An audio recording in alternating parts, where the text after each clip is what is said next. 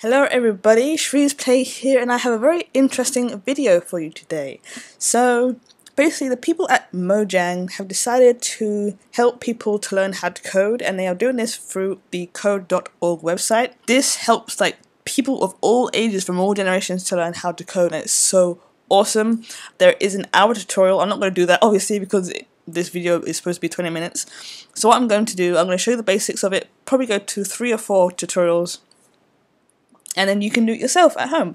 So let's jump straight in. So what you need to do, you need to go to code.org right here, and you'll see this beautiful picture on here. It's actually in a beta right now, so you can join the website as well, as I've done already, or you can try it for yourself. So let's go here and press try it.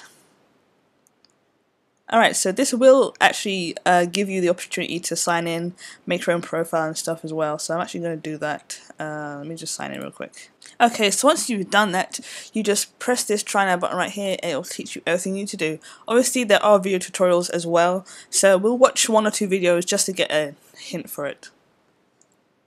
My name is Sten, but I'm better known as Jeb. I'm the lead developer of Minecraft here at Mojang in Stockholm. Before you start, you'll pick your character. I'm going to choose Alex. Let's build code for a program that will help her move around the screen.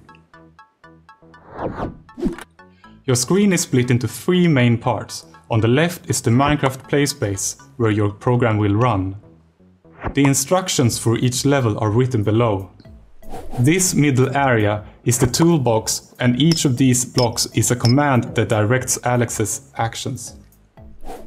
The white space on the right is called the workspace, and this is where we'll build our program. Okay, so obviously I'm not going to go through every single video. There are 3 videos that are about 5 to 6 minutes long, so we're just going to jump straight into it. So I'm going to pick Alex, obviously, for obvious reasons. Okay, so puzzle 1 of 14. Add a second move forward command to reach the sheep. Okay, so you can see over here, Alex is here, the sheep's here.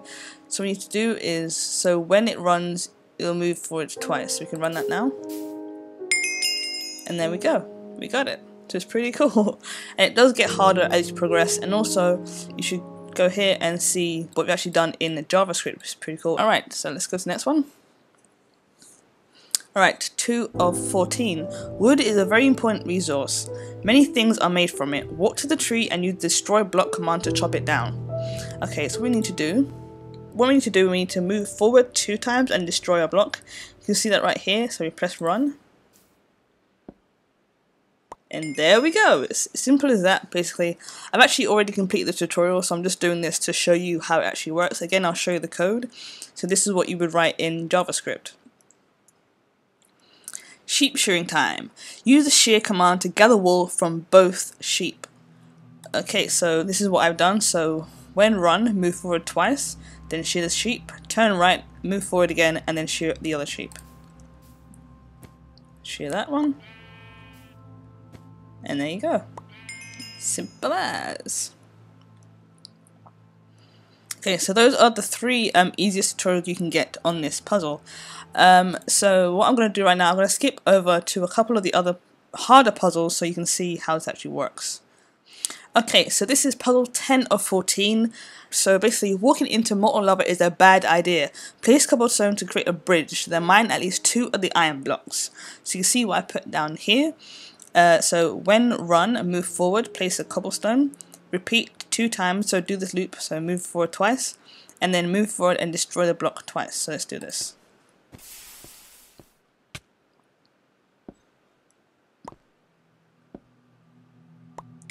And there you go, there you have it. Alex did hit her head on the wall, but it's fine, don't worry about it, she's fine. So let's move on to the next one. Alright, 11 of 14. Lava is hiding beneath some of these blocks, which you'll need to cover up before moving forward. An if command will come in handy here. Add a move forward command in the correct place to mine these blocks.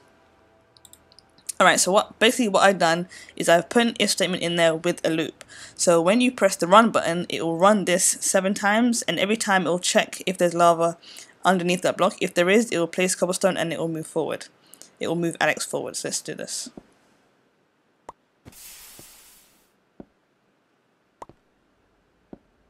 So you see, it's actually pretty easy to code Minecraft. It's pretty easy to code JavaScript.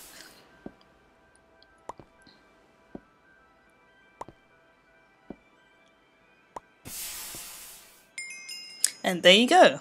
That's your JavaScript, and that is how you move Alex in Minecraft. So this basically teaches you the mechanic of Minecraft, how they code Minecraft, and why Minecraft is so. So here is the code for JavaScript. That's all I'm going to do for this tutorial because I don't want it to go so long. So if you liked this video, give me a thumbs up, show me your support, and I'll catch you in the next video. Peace out.